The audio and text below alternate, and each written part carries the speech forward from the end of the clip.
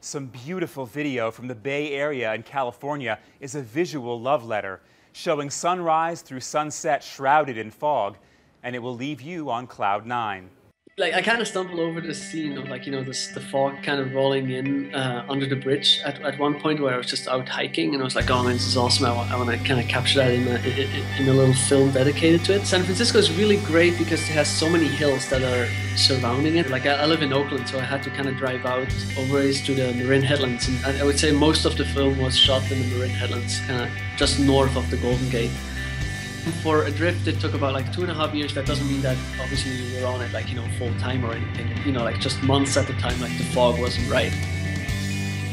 Like being able to kind of cut the sequences together into something that connects to people and hopefully make them feel the way I feel while I'm out there. Once the sun set, and I was like, yeah, you know what, I don't have anything else to do. Let's just keep staying and see what's going to happen. And then once the fall came, like kind of overrolled me. Like it was just really cool. Like got a lot colder. And I think it's these shots that are really that I feel the closest to.